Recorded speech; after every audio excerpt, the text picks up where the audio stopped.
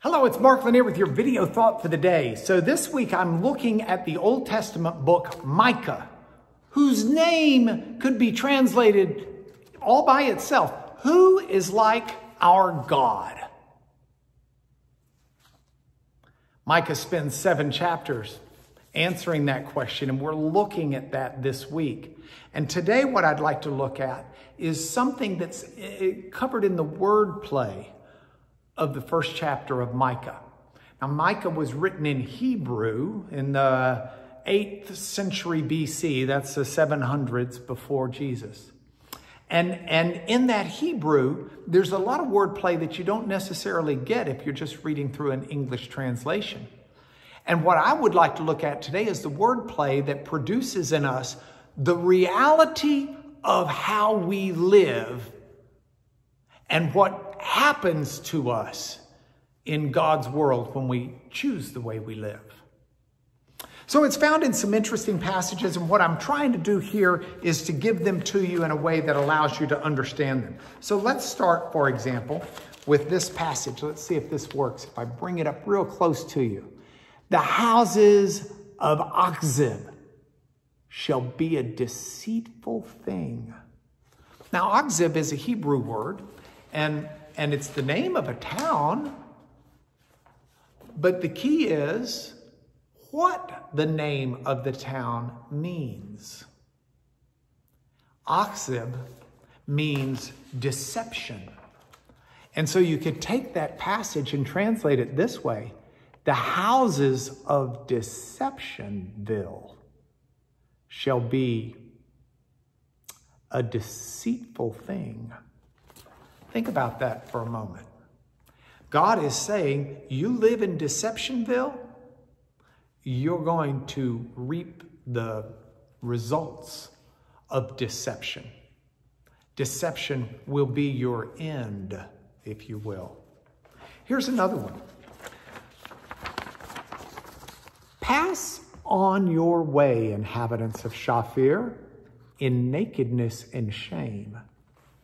Now, Shafir is a Hebrew word that could be translated beauty.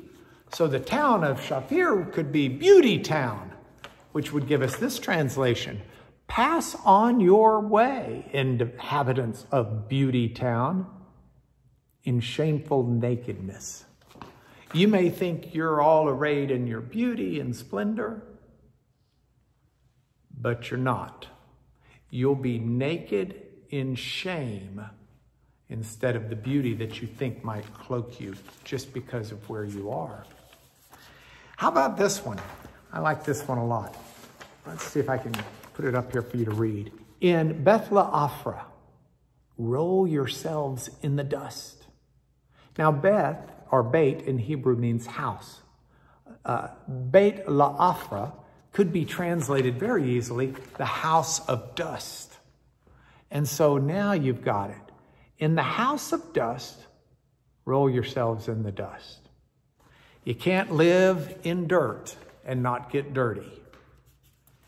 How you live and what you do will make a difference in your life. And it goes on and on. Here's another one. The houses of, here. How about this one? The inhabitants, I've got too many of these.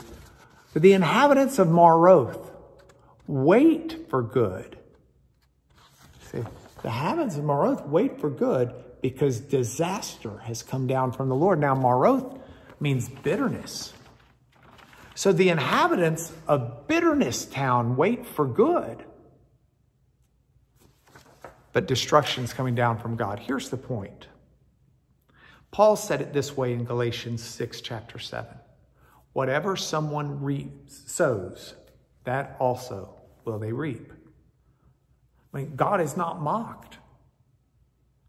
God has set this world up. He's told us how to live under his blessings, under his anointing. If we live under his plans, as walking in under an umbrella, the storm and the rains don't descend on you. But if you step out from under his plans, his holiness, his will, don't do it and expect to live in Dust Town and not get dusty. You get out from under the umbrella of his protection, and the rain is going to deluge upon your head. God is not mocked. Whatever we sow, that also will we reap. So who is like our God, Micah asks? No one. And we should live showing we believe that to be true by following what he says. It's our thought for the day. I'll see you tomorrow.